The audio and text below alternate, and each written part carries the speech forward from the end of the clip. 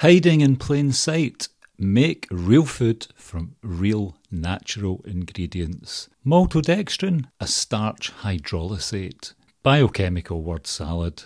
What it means? Partly broken down starch, that's all. But they didn't stop with maltodextrin. They wanted a whole toolbox of maltodextrin pals. Here are the sneakiest examples. Modified starch, dextrin, corn syrup solids, glucose syrup, dextrose, that's just an alias for glucose. Same idea, different jobs. Texture, shelf life, powders, flavour delivery, get the idea. Meanwhile, the label reads like a chemistry quiz. You'd need a PhD to read it.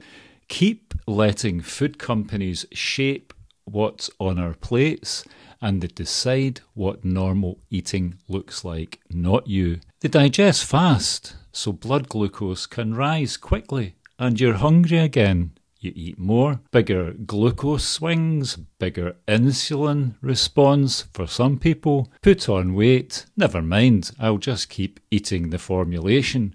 Your gut evolved on real food, structure, fibre, variety. You know, the old-fashioned fruit, veg, nuts and cereals and such like. Engineered foods can change that mix and the microbiome may react. The research is still unfolding.